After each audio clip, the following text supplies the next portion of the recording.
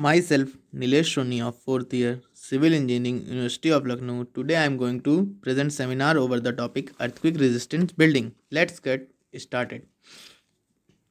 My presentation consists of following topics: what is an earthquake, principle of earthquake resistant design, classification of earthquake, classification of seismic zones in India, Indian seismic codes, cause of earthquake damage, importance of reinforcement, role of horizontal bands, role of vertical reinforcement, protection of openings in wall, tips for earthquake resistant design, case study and conclusion.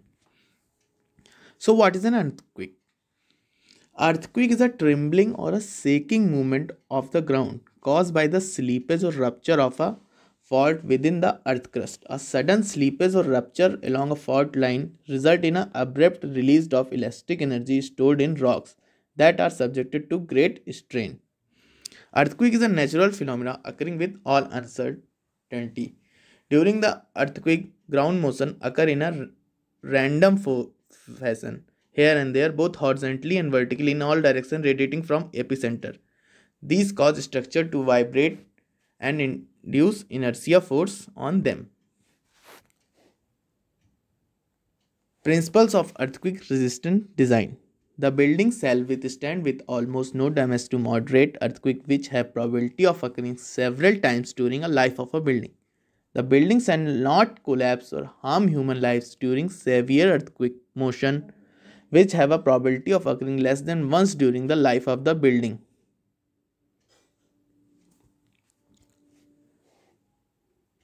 Rules for building design. The configuration of the building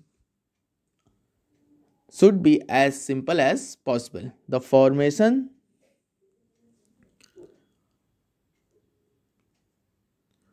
should generally be based on hard and uniform ground. The members resisting horizontal force should be arranged so that the torsional deformation is not produced. The structure of the building should be dynamically simple and definite. The frame of the building structure should have adequate ductility in addition to required strength. Classification of earthquake. There are mainly four types of earthquake: slight, moderate, great and very great. The magnitude of slight is 4.9 on the Richter scale, moderate 5.0 to 6.9, great 7.0 to 7.9, very great magnitude 8.0 and above. Classification of a seismic zone in India. There are totally 5 zones in India. So in mainly zone 2, 3, 4 and 5. 5 is the most dangerous zone which covers the entire northeastern India, some part of Jammu and Kashmir, Ladakh, Himachal Pradesh, Uttarakhand, Rann and Kutch and some of North Bihar. Zone 4 cover remaining part of Jammu Kashmir, Ladakh, some parts of northern part of Uttar Pradesh, Bihar, Gujarat. Zone 3 comprises of Kerala, Goa, Lakshadweep, Punjab, Rajasthan, Odisha and zone 2 cover remaining parts of the country. There are seismic codes. There are many seismic codes of earthquake for Indian seismic codes and IS 1893-2002. It is the Indian standard criteria for earthquake resistance. IS 14326-1993 Indian standard code for practice for earthquake. IS 1382 Indian standard guideline for improving earthquake resistance. IS 13920 Indian Standard Code of Practice for Ductile Detailing of Reinforcement and IS 13935-1993 Indian Standard Guideline for Repair and Seismic.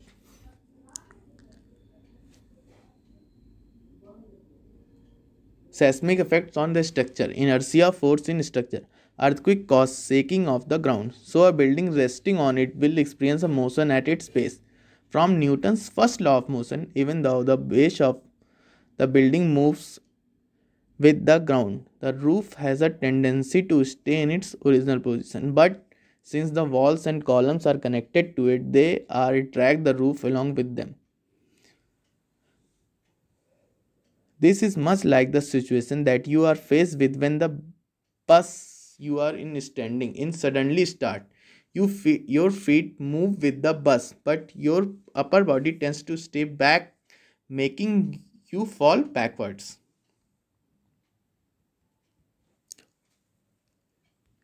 Horizontal and vertical shaking. Earthquake cause shaking of the ground in all three directions, along the two horizontal direction and the vertical direction. Also during the earthquake, the ground shakes randomly back and forth, आगे पीछे, along each of these x and y z directions. Cause of earthquake damage: heavy dead weight and very stiff buildings attracting large seismic inertia, very low tensile and shear strength, particularly with poor mortars, brittle behavior in tension as well as compression, weak connection between wall and roof, stress concentration at corners of doors and windows. Masonry walls. Ground vibrating during earthquakes cause inertia force to travel through the roof and walls to the foundation. The main emphasis is on the ensuring that these forces reach the ground without causing major damage or collapse. Of the three components of masonry building, wall are the most vulnerable to damage caused by horizontal force due to earthquake. Its improving behavior is given by box action. A number of construction aspects are required to ensure box action. Ensuring good interlocking of the masonry codes at the junction, employing horizontal bands at various levels, particularly at the lintel levels. We see that in the diagram.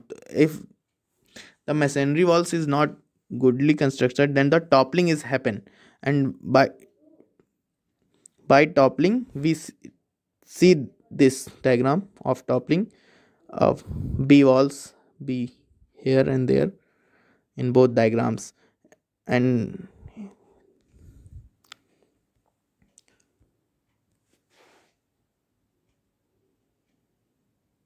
importance of reinforcement in masonry building. The wall, if construction with plain masonry, would be incapable of resisting the magnitude of horizontal shear and bending force imposed on them during earthquake. For this reason, in the modern reinforced masonry system, reinforcing steel is incorporated to resist the shear and tensile stress so developed. Role of horizontal bands: plinth band, lintel bands, roof band, and gable bands. Plinth band. This should be provided in those cases where the soil is soft or uneven in their properties, as it usually happen in hilly areas. Lintel bands, it is provided in that area and most important band and covers all doors and windows lintels. Roof band in building with flat reinforced concrete or reinforced brick roof. The roof band is not required because the roof slab always play the role of band. But in the CGI sheet, a roof band needs to be provided. In a building with pitched or slope roof, the roof band is very important. It is gable band. It is employed only in building with pitched or sloped roof. We see in this diagram, gable bands are this purple colors and roof band is of pink color. And this is the two-story with pitched roof.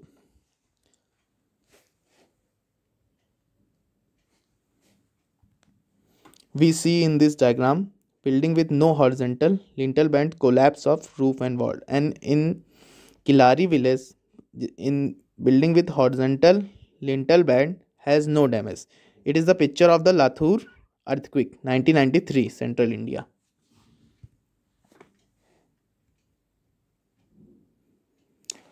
Lintel bands are ties the walls together and create a support for walls loaded along weak direction from walls loaded in strong direction.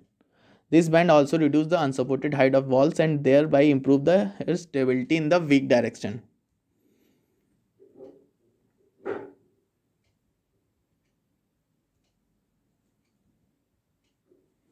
How vertical reinforcement helps. Even if horizontal bands are provided, masonry buildings are weakened by the opening in their wall. During earthquake shaking, the masonry wall gets grouped into three subunits, namely spandrel masonry and wall pier masonry and sill masonry. When the ground shake, the inertia force causes the small size masonry wall piers to disconnect from the masonry above and below. These masonry subunits rock back and forth, developing contact only at the opposite diagonal. The rocking of masonry pier can crush the masonry corners. Rocking is possible when masonry piers are cylinder. Otherwise, the pair are more likely to develop diagonal X type of shear cracking. This is the most common type of failure in masonry building. Sometimes the building may also slide at the plinth level. Embedding vertical reinforcement bars in the edges of the wall piers and anchoring them in the foundation at the bottom and in the roof band at the top forces the slender masonry piers to undergo bending instead of rocking. In van der Waal piers, the vertical bars enhance their capability to resist the horizontal earthquake force and delay the cracking. Further, the vertical bars also help protect the wall from sliding as well as from collapsing in the weak direction. Protection of openings in wall. The most common damage observed after an earthquake is diagonal X cracking of wall, piers and also inclined cracking at the corner of doors and windows. When a wall with an opening deforms, distort and become more like a rhombus. Steel bar provided in the wall masonry all around the rack opening restrict these cracks at the corners.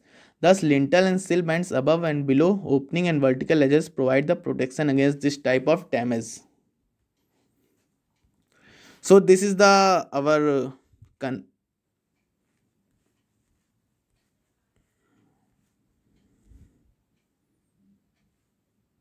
our conventional process of resisting earthquake building to resist the earthquake building. So let us discuss tips for earthquake design resistant design. The building plan should be regular in shape such as square or rectangular. No wall in room should exceed 6 meter length. Use pilasters or cross wall for longer walls. In hilly terrain, it should not exceed 3.5 meter in length. The height of each story should be kept below 3.2 meter. Provided a RCC band of 4 inches thickness throughout the run along wall, the lintel passing over the doors and windows. The thickness of load bearing wall should be at least 200 mm. The clear width between door and nearest window should not be less than 600 mm.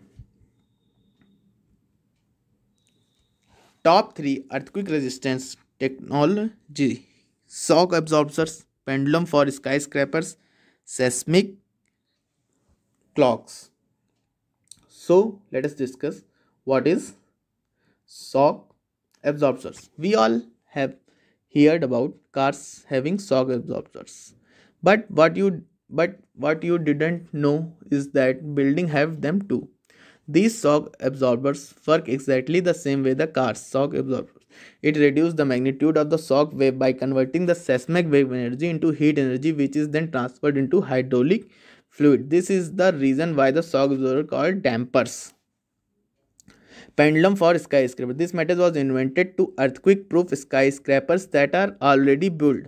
The technique is really simple. All you need to do is suspend a large ball of huge mass with steel cables in a fixed structure at the top of the building. So when the building starts to sway during earthquake, the ball acts like a pendulum.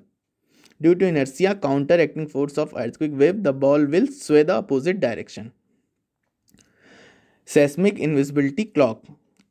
Yes, you read it right. Invisibility clocking can save you from getting squeezed during an earthquake. Here's how earthquake spread on terrain as waves that create the vertical movement on the surface, making buildings sway. To prevent this movement, some engineers place 100 plastic rings in the foundation of a building, which the work as a cloak and make the wave invisible. Top 5 earthquake resistance building in the world: Sabia Gökhan International Airport in Istanbul, Transmia Pyramid in San Francisco, Burj Khalifa in Dubai, Taipei 101 in China, Philippine Arena in Philippines. Case study of the Taipei 101. Taipei 101 is perhaps one of the most mesmerizing superstar skyscraper in the world. The biggest tuned mass damper in the world, it's basically a chained metal ball that counteract the big transient loading wind to reduce the sway of the super towers. The TMD is supported by hydraulic damper arms and bumpers system which function in the same way as a core shock absorber, which I tell in previous slide. When large forces act upon the tower, the TMG sway in the opposite direction, bringing the entire building into equilibrium by damping out the transient force using the ball's mass. This earthquake damper system is located between 87th floor and 92nd level in the Taipei 101. Conclusion.